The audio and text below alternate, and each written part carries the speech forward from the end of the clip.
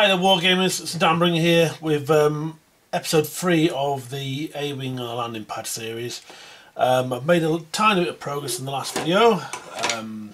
I've started painting the interior of the cockpits, picked out most of the interior here in oh, let's get it. There we go. In German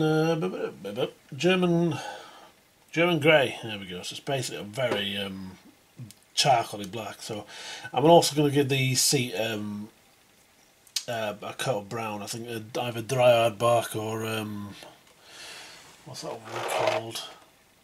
Rhine oxide. So I think actually Rhine oxide. That's just more. There we go. We're going to go with that one, Rhine oxide. But sure, in the right place. There we go. So we'll give that a coat and see what happens. And we're back in a bit to show you how that's going.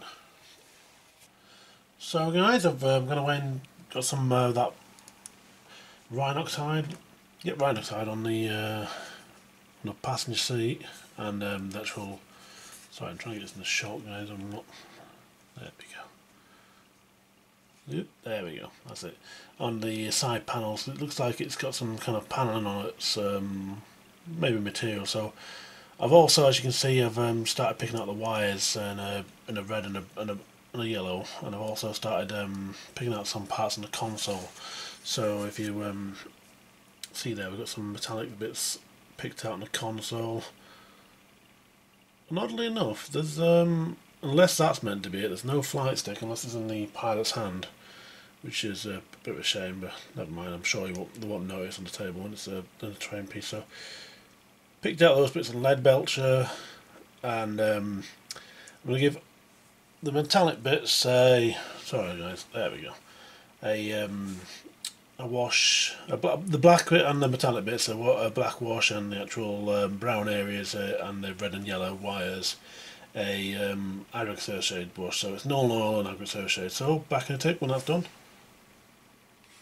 Right guys, I've applied those washes to the parts. Obviously the seat has got a lot darker, and the console is looking a lot more well, the details being picked out a lot nicer, and that screen's looking nice and grimy in the corners. It's still a little bit wet in the corners, but not going to worry about that too much. I'm going to go away now and paint this chair with Doombill Brown. It's nice leather. Well, no, leather's the wrong word, but it's a nice brown that I use for a lot of my straps on minis. So there we go. So I'll paint that chair with that and see how it goes. We might do a further highlight in a second on that, but anyway, we'll go away, paint that and see what it looks like. Right guys, I've done a few more steps. I've as you can see, that Doombill Brown's on the seat, and it's already looking the part. I think I'm going to go one stage higher than to go to Tuscarora fur. I've also done the interior panels a bit, just picked out that. Again, I might go a bit higher, but to see how I feel. And I've re-picked out the wires in the same colours before. So Avalanche Sunset for the yellow, and the Mephiston red for the blue, for the red, and a bit of lead belcher on the clips that were painted over before. I've even put a little crisscross pattern on the screen. If it actually focuses on that. Sorry guys. There it is. It looks like a little targeting thing. Excuse me. On the screen there. So I think I'm going to go away and paint the chair a bit brighter. See how it looks like, and also one thing, just a yeah. Alright guys, back in a second. Right guys, as you can see, the Tuscarora fur's been applied, and did it to the inside as well. Not overly pleased with that, so I think I'm going to wash it back with a bit more agri-associated and see how it ends up. So back when that's dried, and I'll show you what that looks like. Right guys, I've the wash is dried now, and the seat is looking a lot better. The sides are still looking a bit iffy, but I'm happy to leave it as it is, because you can't really see that much. But still love how the console came out. Looks apart. It's time to put the most of the parts together now. and see how it goes. So according to the instructions, I'm supposed to stick the canopy on here, but I'm not going to, because obviously it's I'm not too sure whether or not I'm going to leave it on for the oil, what the varnish and whatnot, because I can't remember what gloss varnish does to clear colour. I know the matte varnish does weird stuff, so let's get this bad boy looking a bit more like an A-wing, shall we?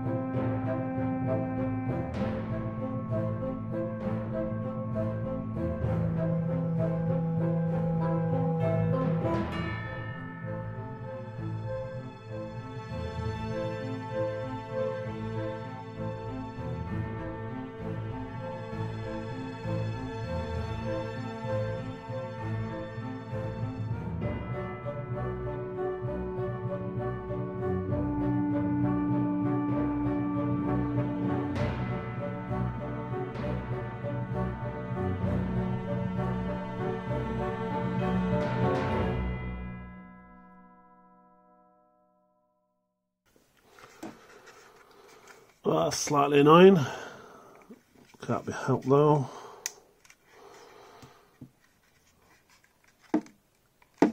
Oh, a bit of an ugly sight as well. Well, you know, don't know how much that'll be visible soon anyway. Anyway, and then there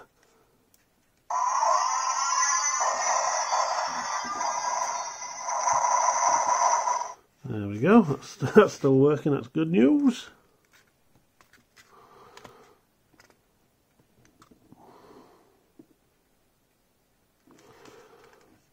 There we go. It's looking more the part anyway. I just have to hide that big gap. I can't get it in any closer, unfortunately. Right, so watch next. I think it's the wings next. Yeah. So probably don't need any glue for these ones.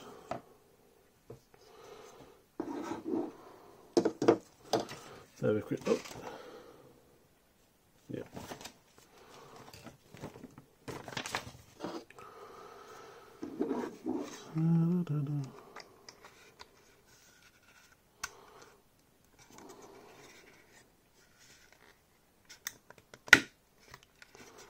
There we go, that's nice and covered up that mess. Let's do it over the side.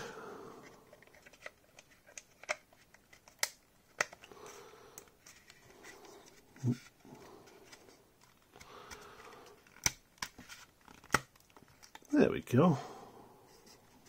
Wonderful stuff. Oh, I do love how that plastic bit makes the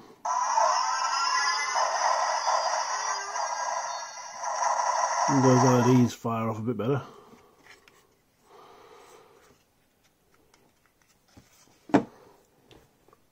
Wow, it's a lot longer. It makes it look a hell of a lot longer, doesn't it? Right, I think it's just the cockpit that needs to go on, and then we're, the side guns. The guns needs its guns, doesn't it?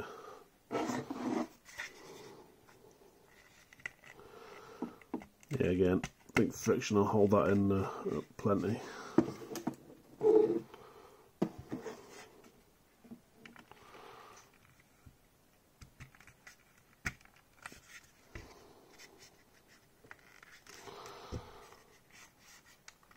Yeah, and that's nicely concealed enough for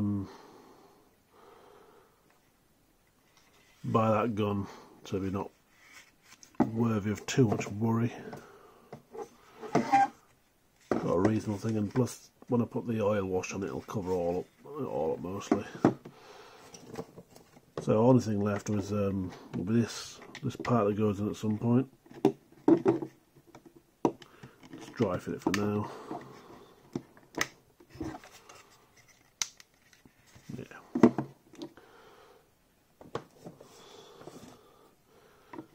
Ah, sod it, just push it in. It'll come out then. It's come out before. There we go.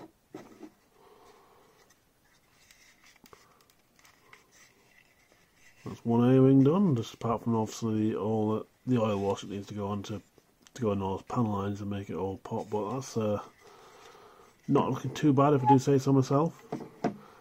Okay guys, I'm going to go give just a couple of coats of gloss varnish to protect all the paintwork I've done so far, and we'll be back in a jiffy to give this an oil wash. Right, let's do that one more time. Yeah. There we go, right. Back in the tick, guys. Right guys, the varnish has been done several times. It's messed up the windows, it's even messed up the parts of the bodywork. It's settling really weirdly on parts. I don't know why. I've decided to throw the varnish bottle away because it's annoying, because like over here it's fine, but over here it's like all grainy and gritty.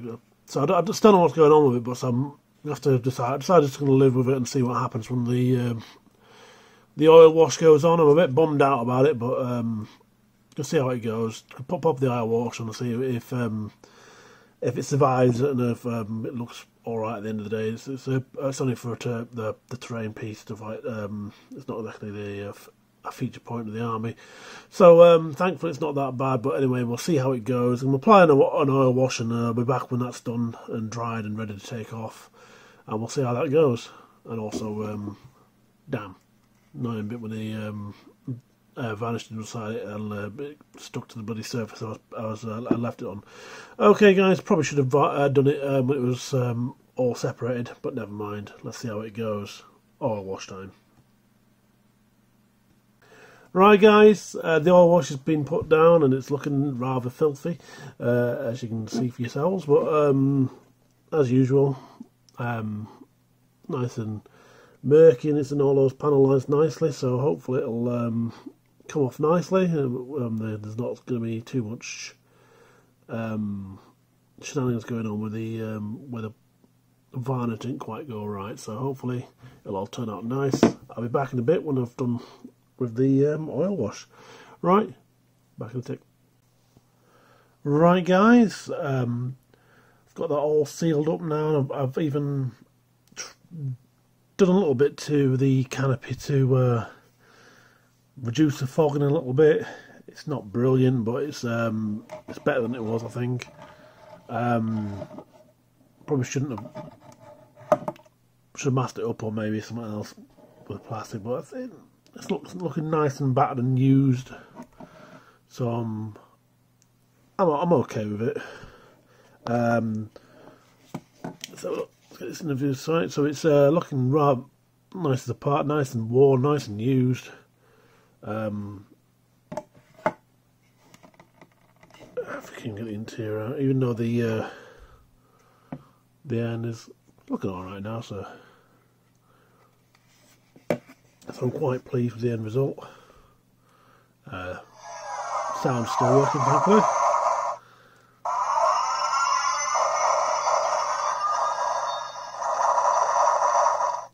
Still slightly annoyed that the sorry, I just banged the camera there. That the gloss varnish was playing off on me, so there's parts where the oil wash has lifted the paint. It's looking rather nice on the underside. Obviously you can still see the parts of the unpainted bits, which is a shame, but never mind. It's the underside, so it doesn't really matter too much. Also there's a screw sticking out there. Yeah, so I'm quite pleased with the end result of that. So I'm going to do some stills and whatnot for the bit of a showcase. So drop us a like if you could. I'd appreciate it. Subscribe if you haven't already for other videos like this one, and eventually be back reports when all this craziness blows over. Okay guys, thanks for watching, and stay tuned for the showcase bit. Bye bye now.